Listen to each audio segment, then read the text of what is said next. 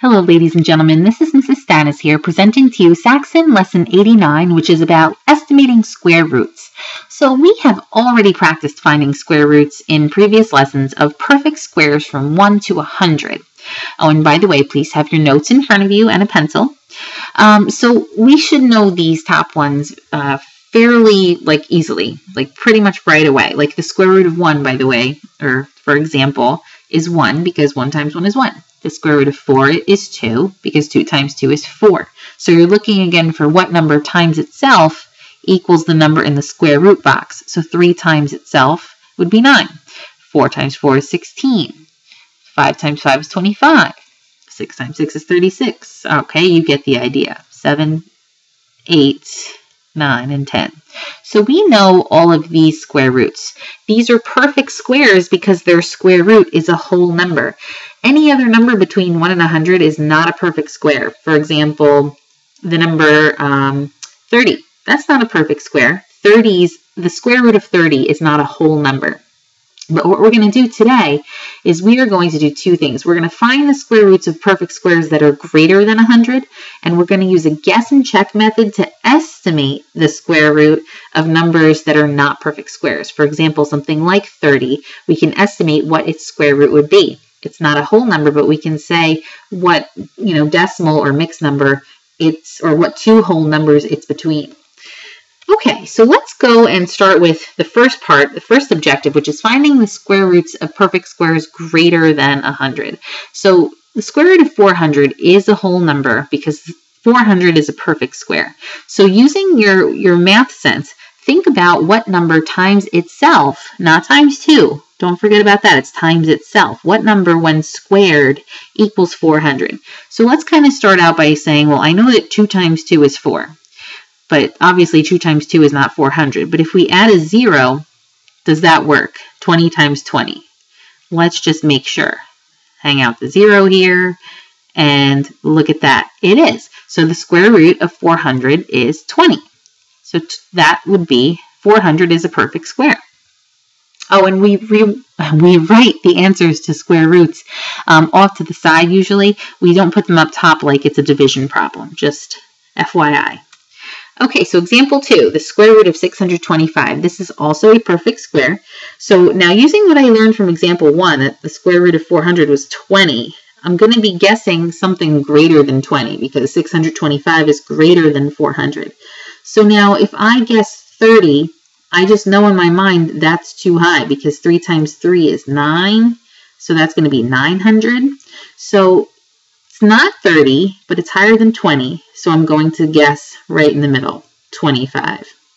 And it seems like it's going to make sense because it's 625, but let's just make sure. So we'll do, this is our kind of guessing and checking. And dropping a 0. And you can see that this equals 500, and we add that up. Ta-da! So the square root of 625 is 25 because when you square it, 25 times 25, you get 625. Okay, so I used a little bit of kind of reasoning there to kind of figure out what I was going to start with for my guess. And that's how you would do them.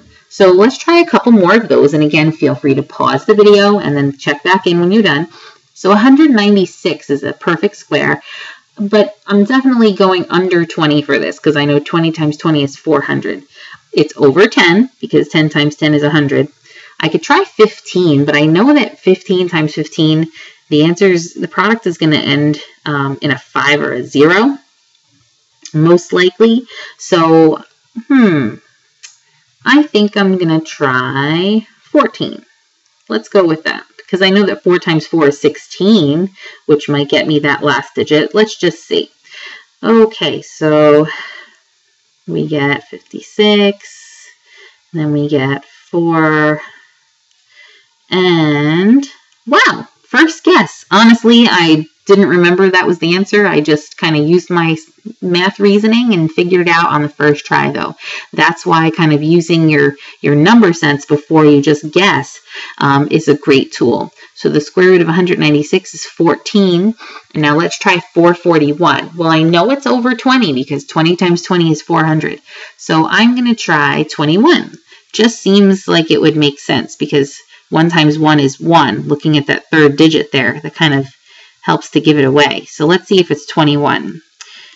Okay, 2, and this would be 4, and yes, it is. Okay, so that's how you can kind of use your math reasoning and what you know about multiplication to help you know where to start guessing when you guess and check for these. Okay, so let's move on to the next part, which is estimating square roots of non-perfect squares. So 20 is not a perfect square. It kind of seems like a nice round number that would be a perfect square, but it isn't. The square root of 20 is not a whole number. And now the question here is not asking us what the square root of 20 is. It's saying between which two consecutive whole numbers is the square root of 20. Consecutive, in case you don't remember that word, it just means in order. So consecutive numbers would be something like 5 and 6. Not something like 5 and 8, because 5 and 8 don't go in order. You skip a few numbers there. 5 and 6 are consecutive because 6 comes right after 5. So hopefully you get what that means now. So the square root of 20, we want to figure out what two whole numbers it's between. So I know it's not going to be between something like 1 and 2, but we can kind of use what we know about our perfect squares to figure this out. So just thinking about going down the number line, going up the number line really, 4, 5, 6, okay, 7. I'm just going to stop there. And if we square each of these, 1 squared is 1. 2 squared is 4. 3 squared is 9. 4 squared is 16. 5 squared is 25. Well, let's take a look. I want the square root of 20. So, you know what, I'm going to cross these off because I know they're too high. The square root of 20 would fall in here because 20 is between 16 and 25. So if the square root of 16 is 4, and the square root of 25 is 5, well, the square root of 20 has to be somewhere between 4 and 5. So that's how we would figure it out. So we would say, for our answer, between 4 and 5. Now, they're not asking for anything more specific than that. But you kind of can get more specific if you guess and check. Like if you would guess, let's say, actually, that's what they do here. Like if we would guess 4.5 right in the middle, and we try that. 4.5 times 4.5 is 20.25. Well, that's very close to 20, but it's a little over. So you can go down 1/10 and try 4.4. And 4.4 times 4.4, using a calculator or using just pencil and paper, will give you the product of 19 and 36/100ths. Well, that's a little bit too small. So the square root of 20 is greater than 4.4, but less than 4.5. It's actually a little closer to 4.5. So if you continue that process, you know, it's somewhere in the middle. So I know that between 4.4 and 4.5, if we think of this as 40 and 50, maybe it's something like 4.45. That would be my best guess to the nearest 100th. Okay, but in actuality, if we continued this process, you would never find a decimal number or fraction that exactly equals the square root of 20.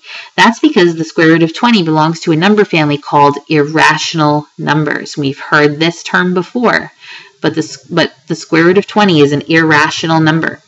Irrational numbers cannot be expressed exactly as a ratio, or that is, as a fraction or a decimal, because a ratio is really like a division problem, and you can get you can get decimals through division. You can only use fractions or decimals to express the approximate value of an irrational number. So the square root of 20, we can say, is about equal to 4.5, which means approximately equal when we use that squiggly equal sign. But we'll never get an actual decimal number that truly equals the square root of 20. We can only round it off. So can you think of another number that is irrational and we use that squiggly equal sign? Hint, we use it a lot with circles. Hopefully that gave it away. Another irrational number that we use a lot is pi. We use that for area and perimeter of a circle. And pi is approximately equal to 3.14, as we know. But there is no decimal number that you can write that truly equals pi, because remember, it's a non-repeating decimal that goes on forever. So it's a non-terminating decimal as well. It keeps going. All right, so now you're at the practice set, ladies and gentlemen, and you are going to, for the top part, A, B, and C, find the square root. These are perfect squares, A, B, and C here. Now for D, E, F, G, H, and I, you are not going to find the square root. You're going to say between which two consecutive whole numbers these square roots would be. So let's actually, I'll give you one right here. I'll give you the answer to D. For the square root of 2, well, I know that 1 squared is 1 and 2 squared is 4. So, sorry, no, that's right. So I confused myself. So the square root of 2 has to be between 1 and 2 because the square root of 1, well, is 1 and the square root of 4 is 2. So it has to be somewhere between that because, well, 2 falls in between 1 and 4. So I would say 1 and 2. That would be my answer. So for all of these other ones, you're going to have like two consecutive numbers as your answer. 1 and 2, or 3 and 4, or 5 and 6, or 4 and 5, or 8 and 9. Hopefully you get the idea. And we will check these in class. Okay, so thank you very much and see you next time.